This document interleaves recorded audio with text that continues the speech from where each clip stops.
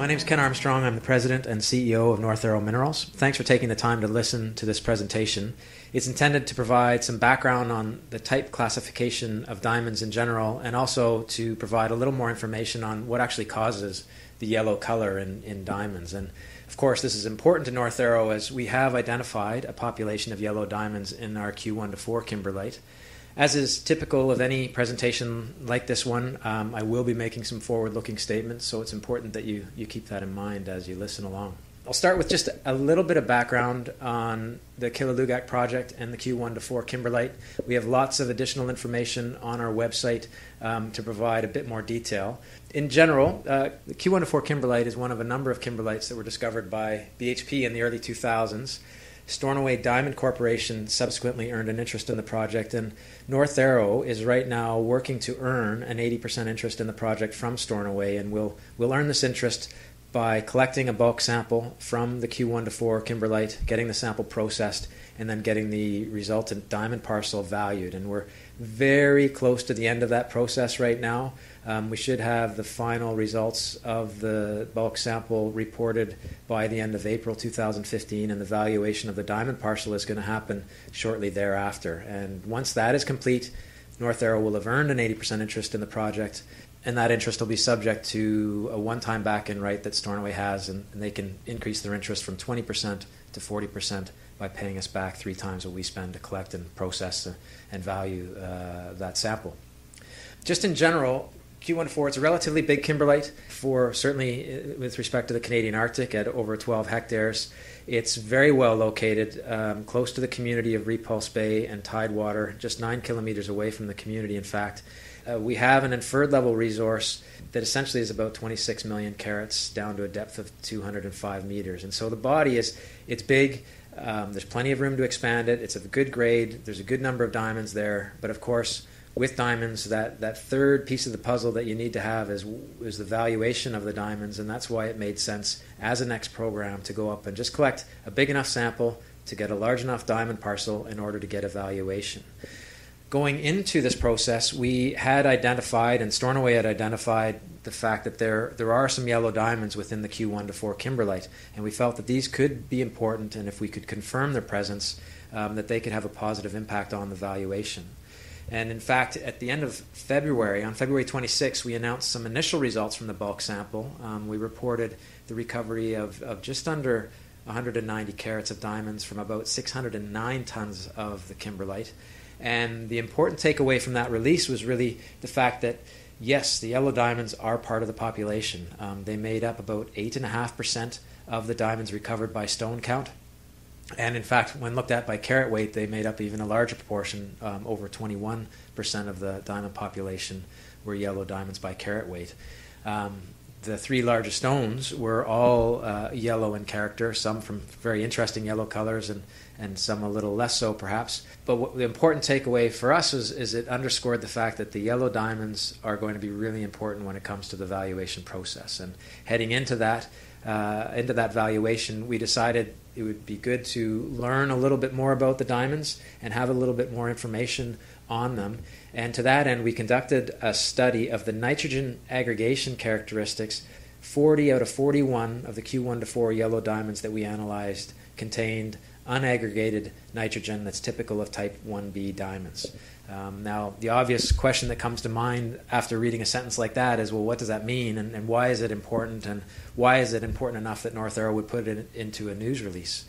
To answer that question, I think we'll just take a step back and talk a little bit first about the type classification of diamonds. The vast majority of diamonds in the world contain nitrogen impurities. About 98% of all the diamonds in the world contain nitrogen, and those are called type 1 diamonds. The remaining 2% of diamonds that do not contain any nitrogen are called type 2 diamonds. The type 1 diamonds are then further subdivided into type 1A diamonds and type 1B diamonds. And again, the type 1A diamonds are by far the most common. Almost all type 1 diamonds are type 1A diamonds, and they are classified based on the fact that the nitrogen impurity in those diamonds have been aggregated into groups of 2 or more nitrogen atoms. The remaining very, very small number of type 1 diamonds that are classified as type 1b, they contain nitrogen, but the nitrogen is unaggregated. It consists of single nitrogen atoms that are randomly distributed throughout the diamond. And these are really rare diamonds. Only about 0.1% of all natural diamonds fall into this category. And as we reported in our news release, and it was really important to us, is the fact that 40 out of the 41 diamonds that we tested from Q1-4 contain unaggregated nitrogen. And this is really important, how rare these diamonds are, and also when looking at the yellow coloration in diamonds. Diamonds are yellow because of the nitrogen that's in them, but of course not all nitrogen-bearing diamonds are yellow, and so why is that? If we take a closer look at the breakdown of type 1 diamonds, as we mentioned, 98% of all natural diamonds are type 1 diamonds, but in almost all of those cases, the nitrogen is aggregated into either pairs of atoms, in which case they're classified as type 1AA diamonds, or the nitrogen is aggregated into groups of 4 atoms that surround a vacancy where a carbon atom would usually sit, and those are classified as type 1AB diamonds. In both of these cases, they do not result in a yellow color in diamond. No light is absorbed by these aggregation states. There are 2 important nitrogen aggregation states that result in the absorption of blue and violet light, which will then result in a diamond being yellow in color.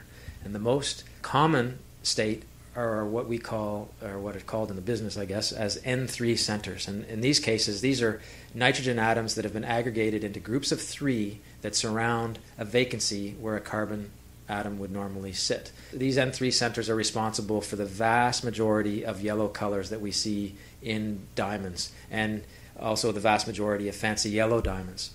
But the other nitrogen state that results in the absorption of blue and violet light and results in a yellow diamond are the unaggregated nitrogen atoms that we see in type 1b diamonds. And the really important difference between the unaggregated individual nitrogen atoms that we see in type 1b diamonds versus the N3 centers that we see in type 1a atoms is that the type 1b isolated nitrogen atoms are really efficient at absorbing blue and violet light, and it doesn't take very many of them to get more intense yellow colors. And as we talked about, almost all of the Q1-4 diamonds that we evaluated have these isolated nitrogen atoms.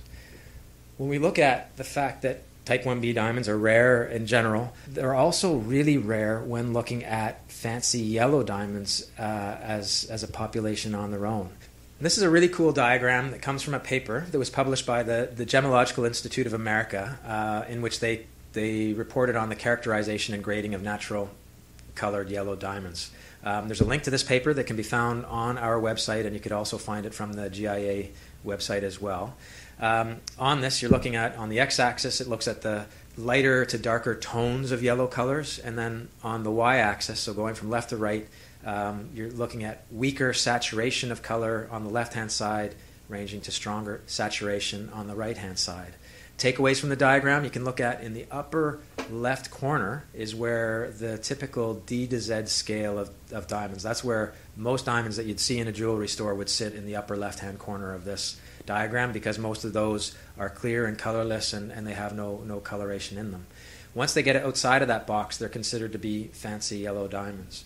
And the really interesting thing from the study that was done by the GIA is they looked at over 24,000 natural fancy yellow diamonds, and less than 1% of those diamonds classified as type 1b diamonds.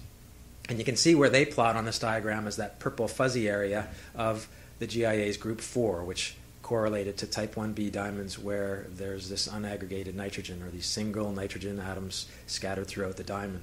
These type 1b diamonds result in some of the most coveted colors for fancy yellow diamonds: fancy deep colors, fancy intense colors, and fancy vivid colors. Now, I think a key thing to keep in mind is this study would have been done on cut and polished diamonds, and when it comes to classifying fancy colored diamonds, that classification and certification is done on polished diamonds.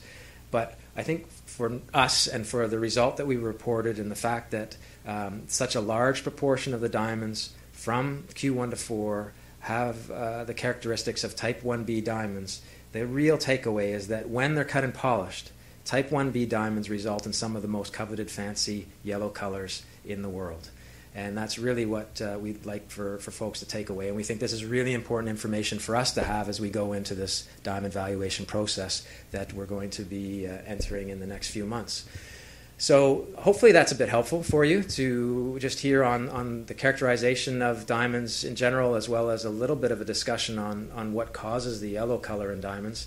We're on track to finish the final processing of the Q1-4 bulk sample in April. We'll be following that very shortly thereafter with our valuation exercise, and we really look forward to reporting the results of that.